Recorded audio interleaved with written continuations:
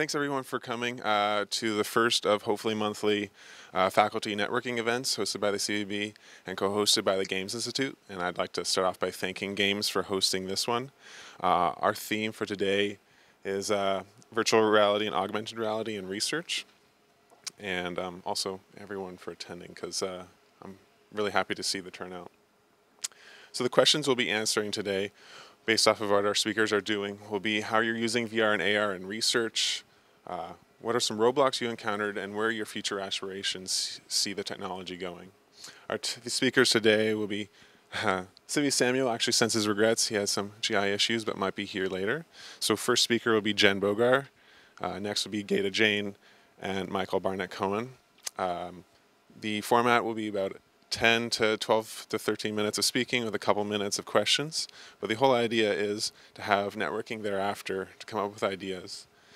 Thank you to our guests, Exo Insights, Stack Zero, and Krishna from the NRC as well. So the goals of these events are to actually bring researchers together from different faculties. So many times I see faculty just work with the people who are right next door to them, and there's times where I've been trying to facilitate bringing people together from multiple faculties, and it's resulted in a lot of fun research. So I'm excited that hopefully if these succeed, that we'll start bringing faculty together under given themes so that we can keep track of what's going on, and then ideally provide an opportunity to create big teams for big grants, like NSERC Create grants, CIHR Project Grant, the New Frontiers grants that are going to be coming out. Just a quick reminder, the CIHR Project Grant is due February 6th for the registration, with the application March 6th. But what we want is from these networking centers to have you connect with us at the very beginning, see where you need partnership, collaboration, and the centers are there to support you. And that support can look like facilitating introductions with companies, working with you to obtaining company letter supports or cash, helping with contract negotiation, NDA, whenever you want to have initial meetings with companies. Again, learning about your research interests and interest in partnering so that we can do outreach. Identify appropriate sources of funding, because there's not only just small funds out there. Like AgeWell is a huge focus this month, but there's plenty of other ideas that are coming out that we try to keep on top of. Also, there's a certain problem of project management when you have large-scale teams coming together for big grants. We can help with that through Games and CBB, but also project management thereafter. CBB has a part-time coordinator for our NSERC Create grant, so that's where our centers can help too. And then also marketing and communication. So connect with us if you're seeking support, if companies reach out to you, if you're a new faculty member, if you have lab space to advertise, we can help bring people together that way as well. Exploring alternative sources of funding, and if you're looking for collaborators. So thanks for being here, and I'll hand it over to Jen for her presentation. While the important person is setting up, I'll say a few things here. Thanks for coming, everyone. I now realize that the best way to hold an event on campus is to wait for the worst possible day. It works out really, really well. By the way, if I start hacking and coughing in a few minutes, it's because I've just come off what I honestly believe to be the worst possible cold in the history of the planet. There's probably no actual proof of this, but I think I'm there. So we'll see how that goes. First of all, thank you to Christina and Colin for setting this up. This was a CBB initiative that we contacted the GI to come together. But CBB and GI are just things you get used to, the initials around here. We'll offer several more, like VR and AR. And SHIRK in a minute. But Colin, thanks for mentioning the fact that we look for the large research centers. CBB and the Games Institute are two of the 8 university-level research centers on campus. And we're looking for ways to coordinate activities, to combine resources, to collaborate in various projects, including grant production. So we're in the process right now of putting together a SHIRK partnership grant. I'm doing it with Gada, mostly in that office over there. She sits in the corner and makes sure I'm not playing games.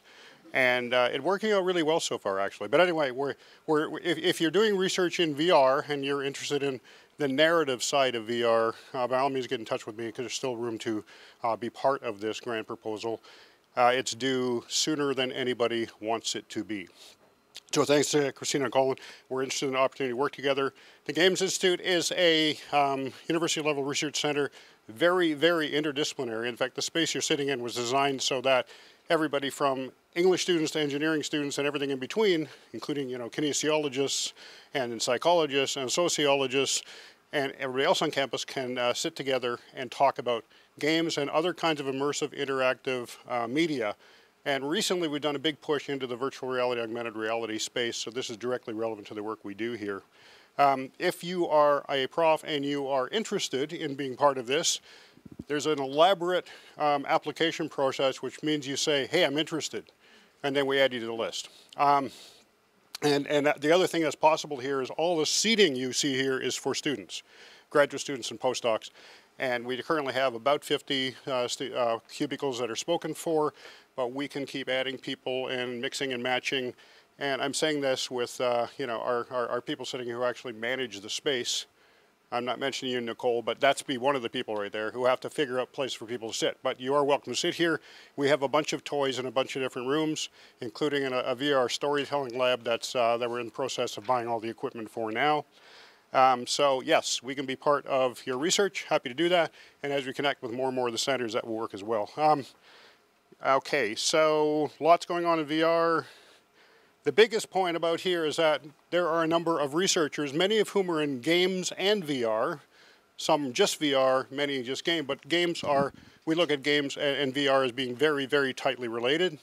So that's why it's the Games Institute, not the VR Institute, although there's an argument that we should probably have two names. So we might look at that possibility as well. All right, we will be around, including Gada. Can you raise your hand? Gada is my very much second in command here, who runs the place and makes sure it operates when I'm not here and operates well when I am. That works out well. And Nicole will be here and Marisa will be here. And Marisa, thanks for wherever she is. Thanks for, oh, there you go. People who sit in the front row scare me. So, all right, so thank you very much for setting this up, and we'll be here. And remember, there's food, and that all has to be finished or nobody leaves. Jen. Thanks for coming. Oh, my pleasure. Sounds like dinner time at my family's table, too. So thanks for inviting me. I'm really excited, especially to connect some people I know already and we're already collaborating with on this very project, as a matter of fact, but there's a lot more room for collaboration. So I'm going to present just one of the projects coming out of my research group today. I'm an assistant prof in systems design engineering. I also hold the Schlegel Chair for Technology for Independent Living. So my research focuses on tech for aging. It is massively broad. I do everything from Internet of Things, ambient systems, embedded systems, lower tech stuff, all over the map. One thing I'm interested in is the idea of games and how can we use games to not only support aging, but also to flip stigma. So it's kind of cool, you know, this project in particular, exergames for dementia, where you're taking a population that's quite stigmatized and turning them into a bunch of gamers, which I think is super awesome because I am a gamer. Well, before I got a research career, I was a gamer, not a gamer anymore. I'm a gamer in waiting till I have spare time again. So, you know, it's close to my heart, aging and gaming. So it's a really exciting and really awesome space for me because it brings two of my passions together. So for this project, we looked at the fact that exercise is awesome. It doesn't matter who you are, exercise is great. It's great for your mood, it's great for balancing your hormones. There's a social aspect to it usually, even if you're not doing it with someone, you usually have to go out and do it unless you have a home gym. And also, of course, the health benefits from the actual physical doing the exercise. Exercise for dementia also helps cognition. So it's been shown to often slow or mitigate some of the symptoms that come with dementia. Can it reverse it? No, of course not. But it certainly doesn't do any harm. And if anything, it can potentially do a lot of good. So one of the problems, though, for exercise with dementia, especially when you're getting towards more moderate and advanced stages and in long-term group settings is that they don't do it anymore. There's not enough exercise therapists to do one-on-one sessions with everybody all the time, so they get maybe one a week. And the group exercise settings are not accessible for people with that stage of dementia because it's just there's too much going on. They see their abilities are changing, and so they often don't want to perform in group settings, and so they just stop altogether. And if you've ever been to long-term care, they do a lot of sitting. So arguably they're a population that could really benefit from moving around a bit more. So this was actually, the first stage was pilot work done by myself and my colleague in systems, Dr. Shi Chow, and when we had one master student who worked with us on this project. And what we wanted to do is, we're like, well, what can we use VR for? We're like, we want to try VR in dementia, but what are we even going to target? We ended up working with recreational therapists and exercise therapists through Schlegel Villages, which is my research chair kind of gives me access to Schlegel. And they were the ones who said, hey, how about exercise? And we thought, great, this is a nice fit between the modality, head-mounted VR with 2 hand controllers, and something that's they see as a gap right now in supporting people with dementia living in institutional settings. So we ended up actually pairing up with a exercise therapist from Schlegel came on as part of our team. So it was truly a co-designed piece of work that I'm about to show you, where she was the one who worked with her team and we also consulted with the team at large, but they were the ones picking the movements. So they were the ones coming from best practice saying, hey, these are more the types of movements we want to see done with people with dementia. This is what we try to get them to do ourselves. These are the movements that are most beneficial for range of motion, for strength, and all the rest of that. But we also worked with people with dementia to co-develop these games that I'm going to show you. So we did a lot of consulting with them and a lot of iterative building out where we were trying to see, hey, how usable is the game interface that we're proposing, the types of activities and the actual interactions themselves. So all these questions, you know, we obviously came up with at the start, but we didn't answer them ourselves. We got our collaborators to answer them for us. Kind of win-win in that respect. Right. And then we evaluated the technology with 6 people with dementia and a bunch of kinesiologists at Schlegel Villages as well. We got them to try it themselves to see what it is. And I'll talk more about that in a sec. So the tasks and environment, and I'll show you all these exercises in a minute. So we ended up picking 5 exercises, and it was this balance between what exercises do they want to see, but also what is possible with a VR system, you know. So some things you just can't really emulate very well using VR. But the other thing too was actually selecting an environment that would have meaning and mesh with the age group and everything else, and we came up with a farm. And we back and forth a lot between different environments. A lot of the therapists wanted a pet store, but they also were adamant that rowing was really important, and we're like, not clear how we're gonna emulate rowing in a pet store. Like, what can you do in a pet store where you're rowing? So we're like, but on a farm, you know, we can put a rowboat in there and that makes sense, you know? So it was this trade-off between what they wanted to see and what was possible with the environment. Also farm, you know, gender neutral, it's calming. They were adamant too that, you know, it has to be something where people aren't gonna get too agitated because that's not gonna help them exercise, though I don't know, exercising angry, that can work out, but that's not the point of this research, maybe next project. But also people would be familiar with, and that's really important for dementia, so that it makes sense.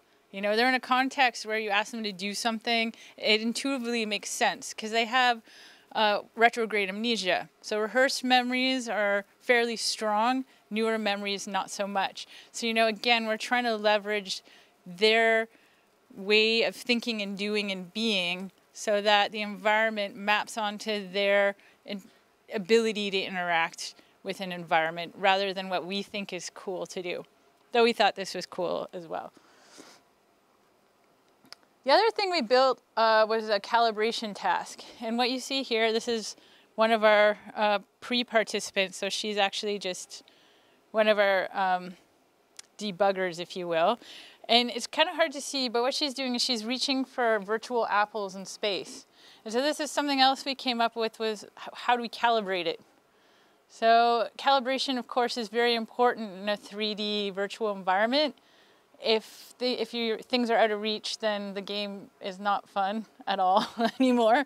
And with this population, you have obviously, you know, people who are different heights. What a 5'2" lady can reach versus a 6'2" guy, it's going to be quite different. But also a lot of people have comorbidities like stroke, for example, where they can only move half their body and the other half not so well. So maybe their reach is like this far, but they should still be able to play the game because that still is meaningful for them and it's still beneficial.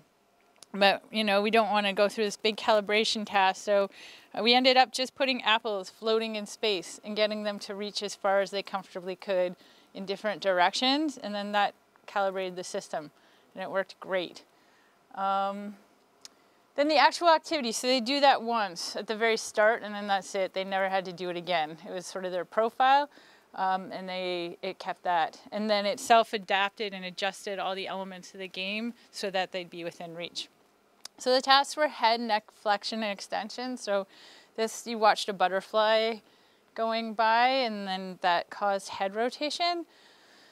Reaching straight ahead. So this is a sorting task where there's apples and oranges on the ground and you pick them up and put them into the correct bucket. And here we looked at things like, in terms of gameplay for dementia, it's really important that error prevention is there.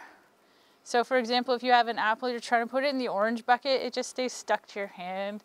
And when you put it in the apple bucket, it goes away.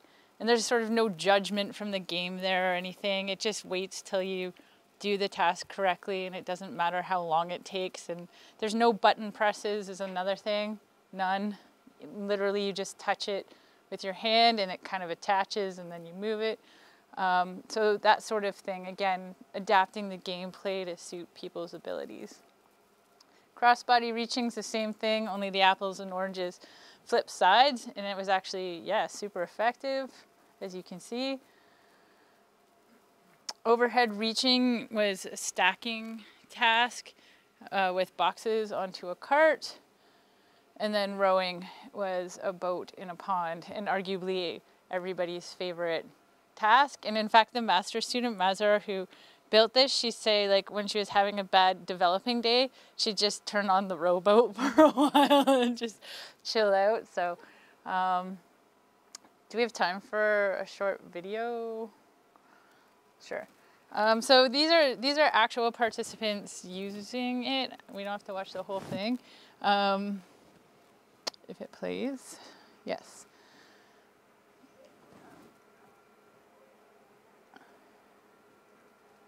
I don't know if you can hear the sand, probably not. But so here she's doing the calibration task. So you can see she's just reaching out and they just go a little further until you can't reach any further, and then that's the movement for you. And as you can see here too is like the incredible difference, the incredible variability in people's abilities. In terms of speed, in terms of reaching distance.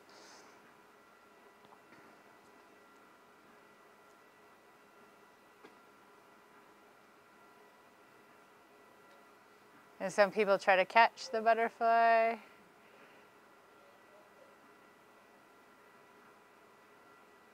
But it's doing what we're hoping it would do. And so we didn't give people instruction for this. They just sat down and used it. There's some verbal instruction from the actual game at the beginning of each task. It would give some verbal instruction, again, recorded by the exercise therapist using language and words that they felt were appropriate. But we as researchers didn't prompt them as to what to do.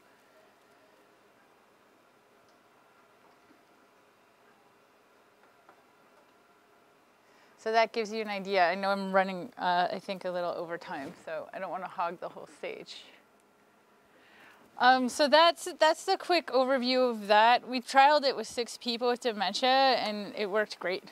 They could all. It's actually, this project is probably a highlight of my research career so far, because it did what it was supposed to do so well, and people enjoyed it. You know, and I've done a lot of work with people with dementia, most of it around activities of daily living, toileting, dressing, etc.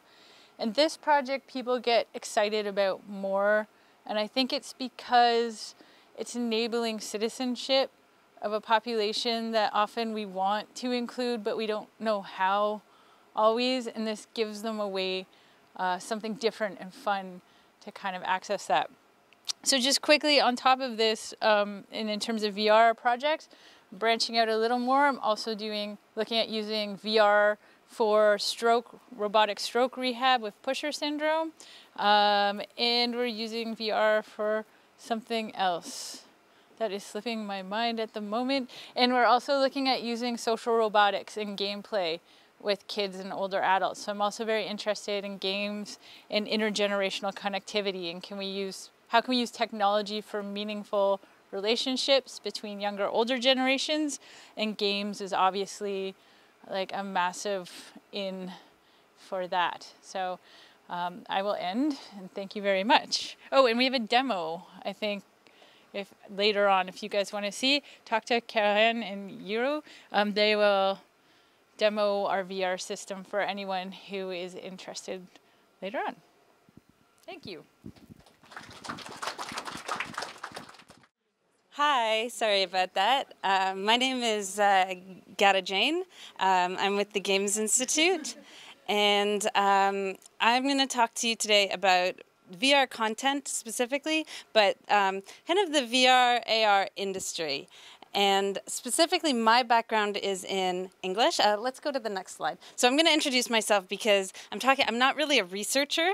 So the story of how I got here explains why I'm going to talk in broad terms about quite a few different things. And then I'm going to talk about the project that we're setting up at the Games Institute, which is called Cavern Studio, which is my main project. So essentially, the overview is I'm a filmmaker, and my background is in English literature, and I came and started working with the Games Institute to set up research partnerships in VR and AR. So as part of the SHIRK partnership grant that we're developing. And so what I did was go around, travel around, meet people, contact anybody I could in the VR, AR, anything in immersive reality industry, and start thinking about how can we build partnerships, what are the questions and problems that are happening in the industry that might overlap with research, and just started building relationships. But my background is in film. I also have a production company where we're currently producing a web series that will be shot in Waterloo this year. And so those two things mean that I both kind of have this overarching view of the VR AR industry with a focus on the content industries. And so my interest is, how do you tell stories in virtual reality? What are the grammars, like what is the grammar of VR storytelling? How does acting change from theater to film to virtual reality? Questions like that. That's my personal interest, and that's the kind of the projects that I personally work on. But I'm also doing a lot of work developing relationships for other researchers. So this is something that if you're interested in working in VR or you're already working in VR AR, I might know people that are possibly relevant industry contacts, because I just talk to a lot of people in the industry. So if we go, what I want to do is sort of give an overview of some of my understanding of what's happening in the industry, and then talk a little bit more in depth about the content industry and about what we're working on.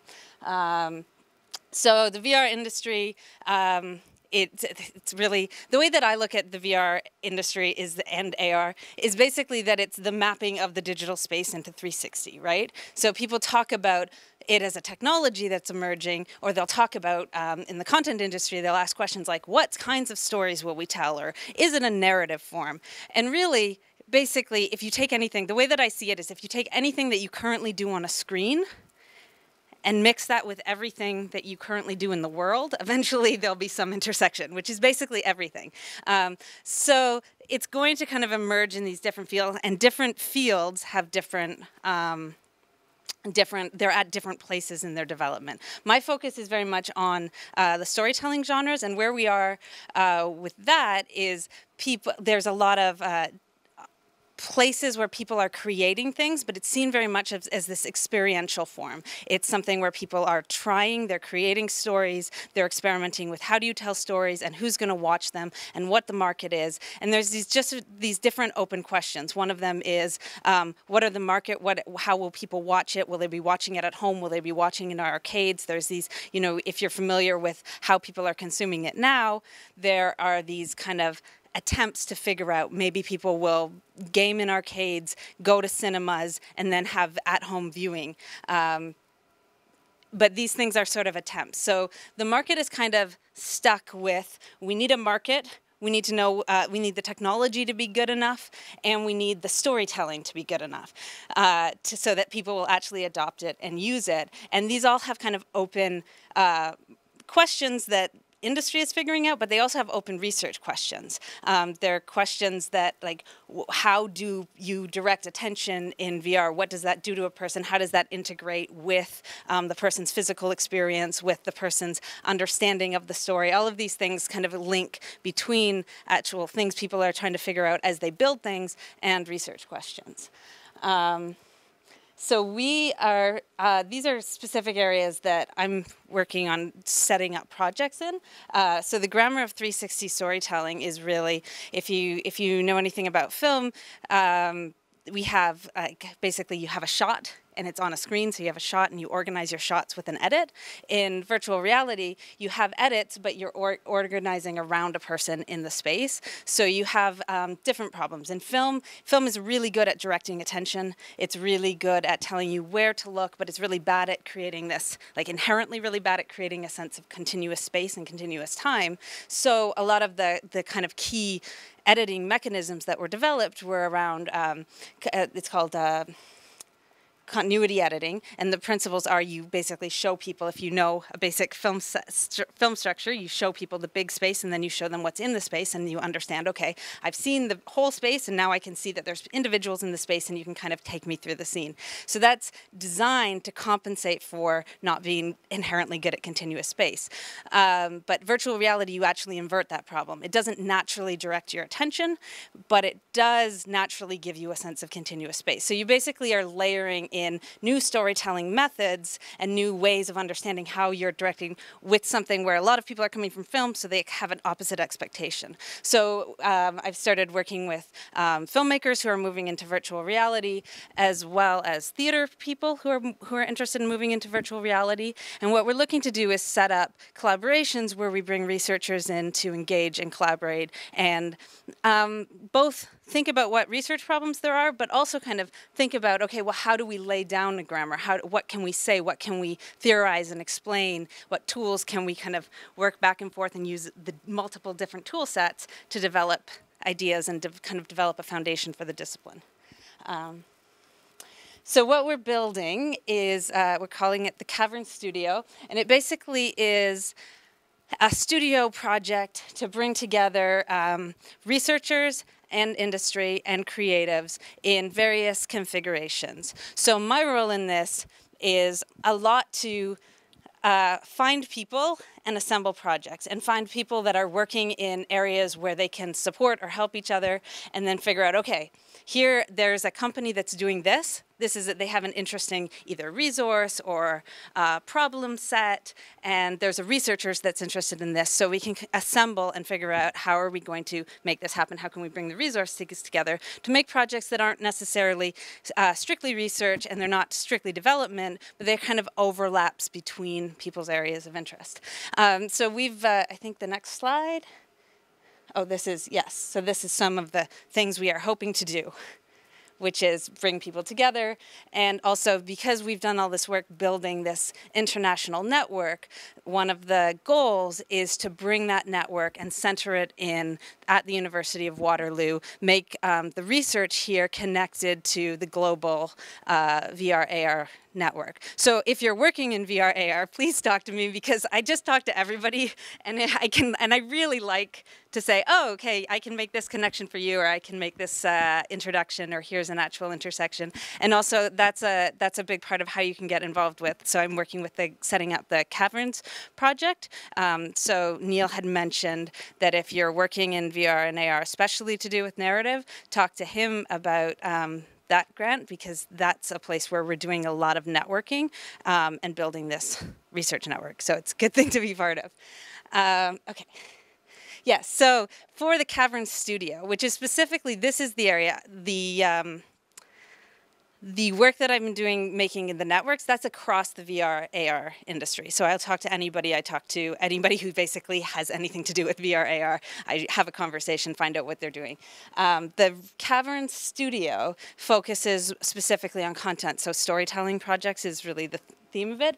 And so we've identified 4 research areas that are open problems in the content industry.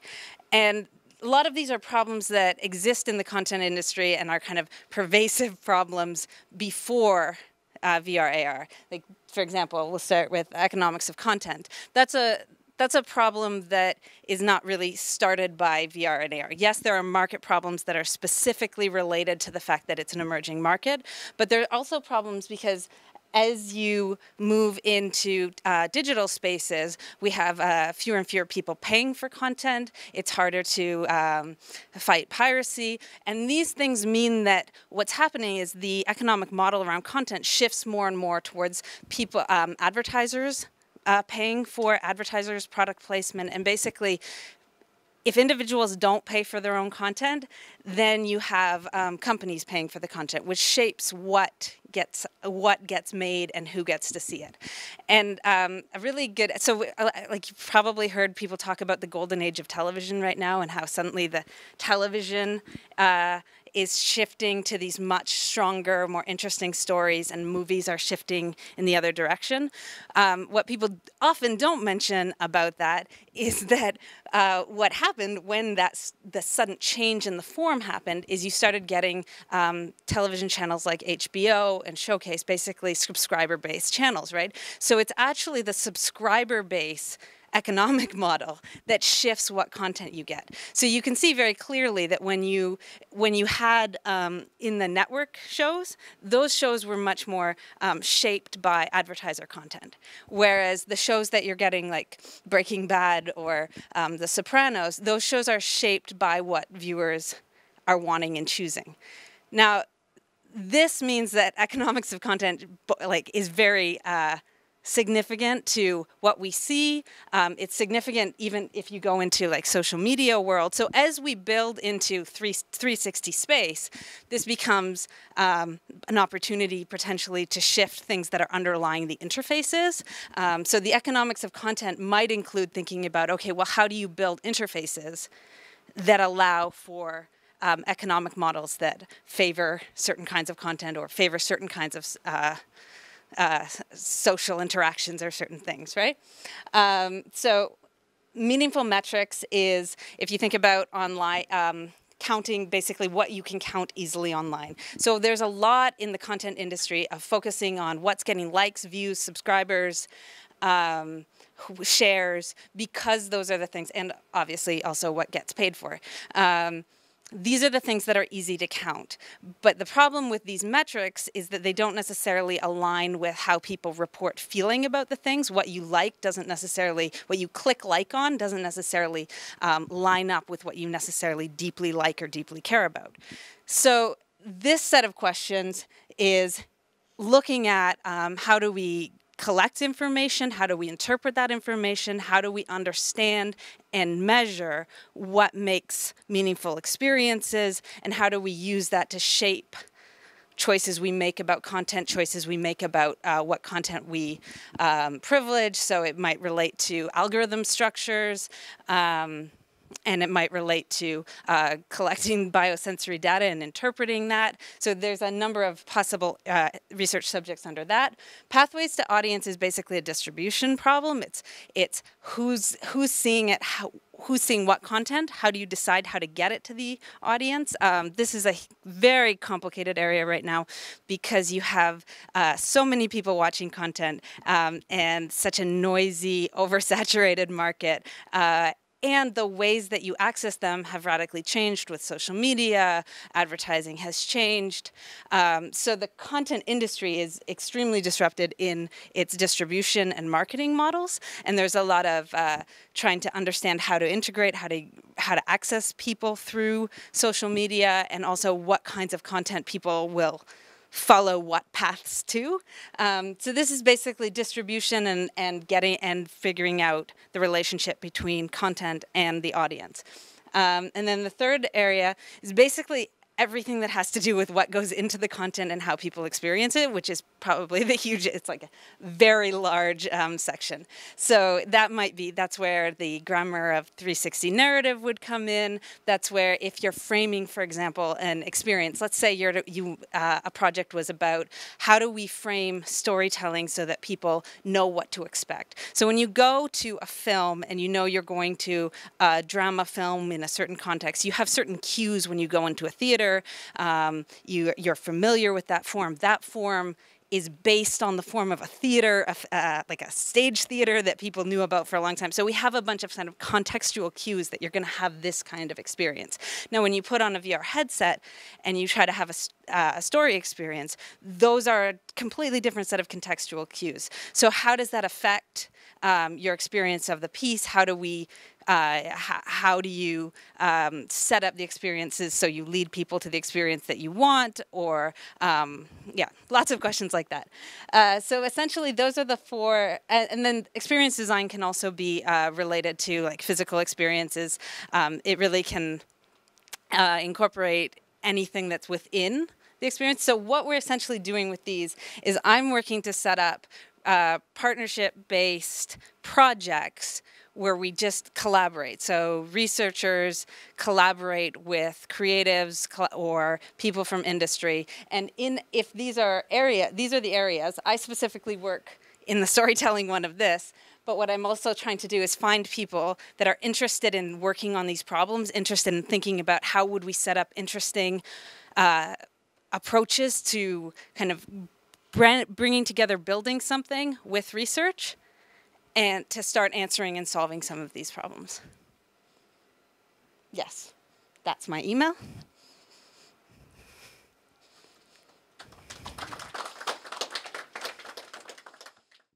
Thanks very much for having me. My name's Michael Barnett-Cowan. I'm an associate professor in the Department of Kinesiology here at Waterloo. Since we're sharing our background stories and interests of games, I can tell you that I got fascinated by video games probably around the age of 7 when I saw my friend's older brother bring a Nintendo home. And I've never gone back since, so yes, there are ways to continue to play video games, especially post-10-ish. And actually, as a child, I was fascinated also by the development of video game content and this new sort of idea, or new to me, this idea of virtual reality. So this concept of being able to immerse oneself in some sort of an alternative universe and have a sense of agency and control over that was very fascinating to me. I guess through high school I got bored with all the stuff they were teaching me, so I decided to learn about new stuff and try to tackle a hard question about how does the human brain work. And that led me to a background in experimental psychology from the arts perspective initially, and then more and more into the harder sciences. And really importantly, I know this now in retrospect, I was very, very privileged in some of the places I ended up. So as a graduate student, I was at York University Center for Vision Research, which is a world-class vision research center, which is very truly multidisciplinary. You're sitting next to engineers and computer scientists and psychologists and kinesiologists in the same place with the same labs with shared spaces. I was exposed to a tremendous amount of multidisciplinary research there. From there, I went on to do a postdoc at the Max Planck Institute in Tübingen, which is probably one of the strongest centers for virtual reality research in the world. I was involved in a very large European grant that was looking at how you could use motion simulators to solve the problem of how do you train pilots to recover an aircraft when it starts to fall from the sky. And the current ways of doing so is you take an airplane up into the sky and you make it drop. And someone who's experienced at recovering that airplane teaches you how to do that. And a lot of the way that they do it is they have to teach you how to feel the way that the orientation of you spinning around as you plummet down to the earth might give you some sense of direction so that you can recover this, this aircraft. And a lot of interest in Europe was, can we find a cheaper, less risky way of doing this? And so I worked a lot with these really fascinating simulators that, to the best of their abilities, would mimic the conditions of being in these chaotic sort of flight situations. I then went on to do another postdoc at Western University to look at neural processing using fMRI to understand how the brain processes information about gravity, and then very quickly I got scooped up here and I'm now in a kinesiology department. And just before I got here, the Oculus Rift system came up, and I bought the first system and I started playing with it, and there was a lot of hype at the time about it, but to be honest, I put the first system on, I was like, yeah, that's okay, it's not that great. Right? And actually that was a testament to the sort of the development of virtual reality technology for the last sort of 40 years or so, where you have this concept of, okay, I'm going to put a screen on somebody's face, I'm going to have some content, the user moves, there's a little bit of updating that goes on in the world, and that's supposed to make you feel that you're somewhere else. The problem is, you're still here. You have a body in the real world, and your central nervous system is telling you, I have a body in the real world. And even though part of me feels like I'm not here anymore, unless that content's really compelling, you can't trick yourself into thinking about that. Go back to just a few years ago in the current generation of VR technology, and we're getting way closer. So there are two main reasons. One is the resolution's gotten much better. Actually, I should say three or more main reasons. Technology's gotten better in terms of the visual resolution. The other one is that the latency from when you start to move to when there's visual updating on the screen has been reduced dramatically. So now it's in the order of about 20 milliseconds, which is quick. If you think about 20 milliseconds, it's gone before I can even say a word. But in brain time, 20 milliseconds is still fairly significant. But what it's meant is that now when you go into VR, you actually really kind of feel like you're there. And then the other thing that's happened is that the content has become much more evocative. So this is an image of my daughter 2 years ago, Quinn. She was 8 years at the time. This was the first time she was trying virtual reality. And she was playing a game that looked something like this. It's called First Contact, and you're in this little environment. There's this robot, and there's things on the shelf, and you can pick them up. That's a soda can that's shown in that photograph. This was her picking up the soda can and trying to drink from it. And the really compelling thing about this is that we now finally have technology that is actually driving behavior, right? It's very similar to what Jen was showing, right, with the Alzheimer's patients. And this is like the moment where a lot of researchers for a very long time have been hoping to have the access to this kind of technology. So we're doing a lot. I made the poor choice of not just picking one study, but a few. But I'm not going to go into all the details about them. I just want to give you a sampling of some of the things that we're doing both in my research lab, but also a lot of these have been collaborative projects with the Games Institute.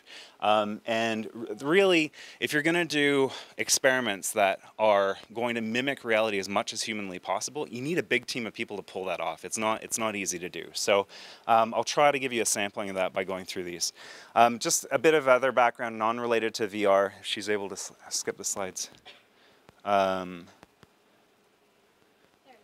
I just want to say I do other stuff too that I don't have time to talk about. We do a lot of stuff about multisensory integration and aging. So how does the central nervous system change as we age, and then how does it process sensory information and put it together differently from when we're younger, and what are the consequences of that?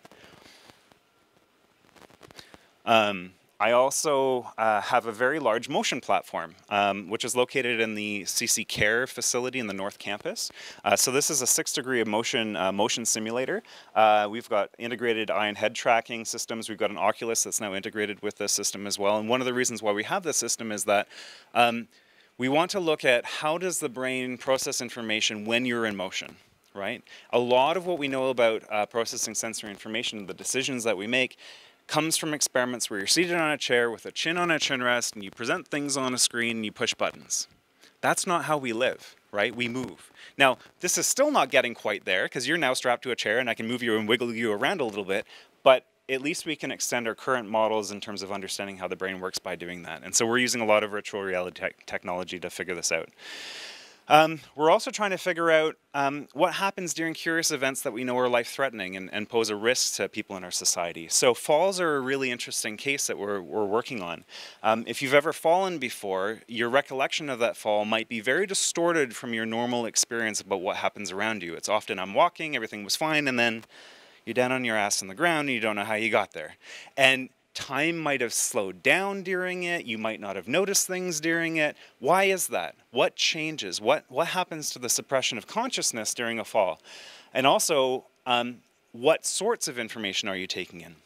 And so we can do things like we can, in a kinesiology department, we can drop people safely with a harness, right? And we can drop people repeatedly over and over and over again and ask them questions like, what did you see? What did you notice? When did you begin to feel like you were falling? And while we're doing that, we can put people into virtual environments, like what happens when you're at the top of a virtual skyscraper? How do you fall differently? What do you think about? These are now the sorts of questions we can do because we've got very evocative content that's available using virtual reality. We're also looking at, this is really new, there's a lot of people who are interested in trying to figure out, okay, so how can we understand changes in cortical activity using EEG, so measuring off the scalp patterns of brain activity, as people are immersed in virtual environments. Now, technologically it's tricky because you've got a lot of interference between the headset, both physically in terms of putting pressure over the electrodes that you're putting over the scalp, and also some of the interference from the movement that you're producing when you're moving around. But we've had some success in being able to show some early signs that you can get cortical activity that is very similar to an actual fall. So if you measure somebody falling in the real world, you'll get cortical responses that seem to be related to that fall itself. And we are able to show that we can find similar sorts of activity if I just visually move you as if you fell. So if I take the camera and I move you as if you were falling in the real world, we'll get similar sorts of responses from the brain. And we're now trying to figure out how this might be related to falls research. But a big thing that we've been looking at in my lab has been trying to figure out, why do people get sick in virtual reality? And why do some people get more sick than others? And this is one of the biggest impediments of this technology. We all know that this technology is great. If you don't know, you're finding out today. But a lot of people will report sickness, whether it's a headache, whether they literally need to throw up in that moment. And it means that even if you got a really cool game that you want to play and you're immersed in it, or maybe you're an older adult and you want to play this game, you know, for rehabilitation purposes, after about 20 minutes, most people don't want to play it anymore, right? Why is that? What's going on? Well, one of the main things that we think is going on is that, again, the central nervous system's challenged with, this is me, this is my body, right? I'm getting information about my body in a real physical environment, and I'm being tricked into thinking that I'm somewhere else, and that creates a conflict. And when the central nervous system has conflicts in terms of thinking about where it truly is versus where it might be, some of the natural reactions to this is sickness. One theory is that you have to remember, like, we all evolved, right? And we didn't evolve in environments with virtual reality. If you're wandering around in the environment and suddenly the world's kind of shaking and moving around unbeknownst to you and not under your control, you might have been poisoned, right? You might have had a berry that poisoned you and can lead to these sorts of neurological conditions. And so we know that there's these associations with cue conflict and sickness that need to be resolved. So one of the other things that's interesting with virtual reality gets back to this idea that, you know, the content is very evocative. This is a bit old now. This was a comic that originally came out saying, you know, this is the reality of virtual reality, but actually the technology is coming here. We have a lot of tetherless technology currently, but most of the technology that is out there in people's living rooms is still like this. And this poses other conflicts, right? There's lots of other cues that will constrain your behavior, while at the same time, the content's getting strong enough that you start to forget about this, right? You start to forget that you're in a small confined space and you're in a virtual environment and I want to run off to the mountains and keep on going, right? So again, there are some problems with this and we're trying to get around these issues, but I think the more important thing is that people are really changing their behavior in response to the content. But at the same time, it's also posing problems too. So again, getting back to those conflicts, if there are delays within the system, if you are not controlling your own body appropriately in terms of like balance control, for example, there's also some risks that are associated with putting people in these virtual environments.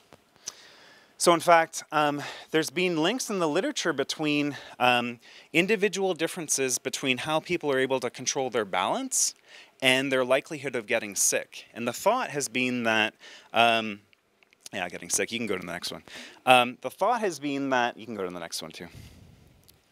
The thought has been that balance control is a really hard problem. So you have to control your center of mass over your base of support in a dynamic way. Your body is constantly in motion when you're standing up, and there's multiple cues to your central nervous system telling you about where your center of mass is. You've got visual cues, you've got somatosensory cues through your feet, and in real time, the brain has to solve this problem so that you don't fall down. And so there's been some reports suggesting that those that have bigger problems with balance control might be more sick, and they may be more sick in virtual reality because they also are having problems integrating this information and putting it together. Then some other literature says, no, it's the other way around. People who are better at balancing are more likely to get more sick. And so we tried to answer some of these questions using a very large study in partnership with some of the people here from the Games Institute in a public data collection at the Ontario Science Centre where we had the ability to test a large sample of people and have them go through a number of different tasks to try to look at this association. So we had people play 2 different games. They played First Contact, which is rated as being a comfortable, non-nauseating experience by most users. And then a game called Adrift, which is a space simulation game. And you're on this spacecraft and you have to escape. And it's very, very nauseating. People get sick within a few minutes playing this game. And this enabled us to compare and contrast people's responses to these 2 different games, while also collecting information about their likelihood of getting sick on planes, trains, and automobiles, but also sickness ratings after they actually did the task itself.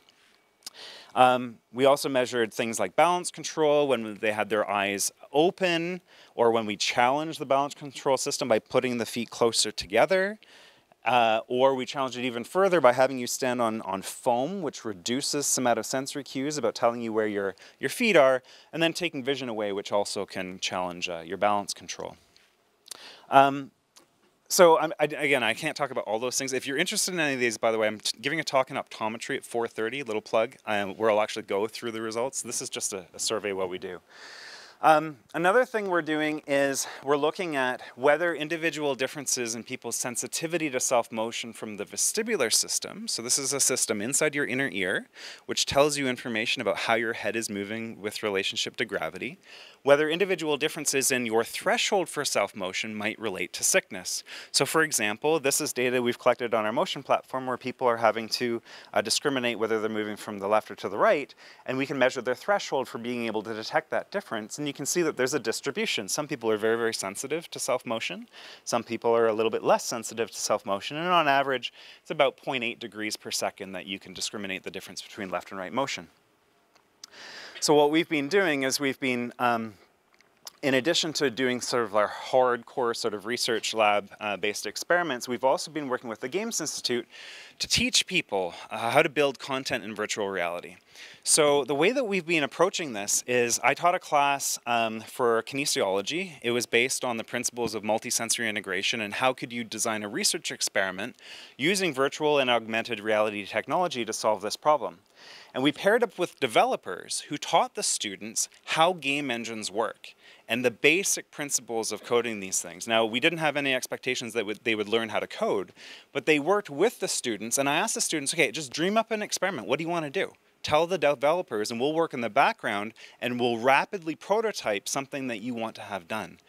And by doing so, we could do things like, there was one student, for example, who wanted to use some sort of biofeedback in terms of your orientation in the world as you navigated it. So if you had problems with your balance control, maybe you could walk around in a virtual environment. We could manipulate the influence of tilting the room and stuff like that in terms of your balance control.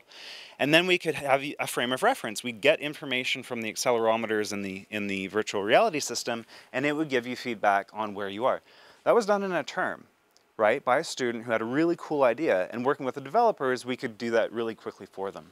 I think I'm going to pause there because I don't want to go too much into more time. This is another experiment where we had Korean students come to the Games Institute. We taught them an experiment about how they could change their representation of their body. We were working with philosophers here on this project, which was really interesting. I could go on. There's lots of really cool stuff that we're doing.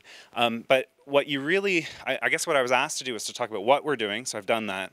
What are the roadblocks? One of the biggest roadblocks we have is the content generation. So it can be very challenging to create these really evocative sorts of stimuli. And one of the ways we've gotten around it is we are doing some bottom-up programming. So we have an idea as experimentalists, we want to create this virtual environment that does X, Y, and Z. So we do that from the ground up using a game engine. But we're also using off-the-shelf commercially available games. And so one of the first things we did when we got 3 Oculus systems in the lab was I told the whole lab, go play games for a couple days. Drop everything, just play games. Play every single game you can get your hands on in the library, and then we'll have some lab meetings, we'll figure out what's out there, and can we get segments of the games and create experiments from them, and that's what I was doing with the cybersickness stuff. But it still continues to be a bit of a challenge. So necessarily working with a large, huge network of different people from different backgrounds has been really important. We've recently been looking at things like the influence of narrative on gaming experiences. Most lab-based VR research is dull and boring and, you know, reach for this and point to that or whatever. Wouldn't it be more immersive if there's a whole story around it? And we've been showing that actually if you enrich the narrative, it can actually reduce symptoms of sickness, particularly in people who don't have an experience with gaming. So I guess that's where I want to end things. I'm very open to questions and people who want to collaborate. We're getting a lot of interest from industry who want to sort of use these sorts of techniques and try to improve, you know, daily living for some people or people in the workforce, for example.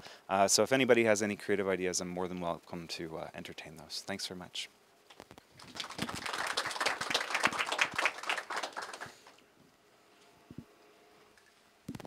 Thanks, Michael. All right, so that's our presentations for the day. We saw VR work in health, in kinesiology, and in industry games and creativity. Please take this time to network. We have until 1:30. There's rooms that have demos from both Jen's lab and the Games Institute's Immersion lab. So please feel free to use those. Feedback. This is the first of hopefully a monthly networking series.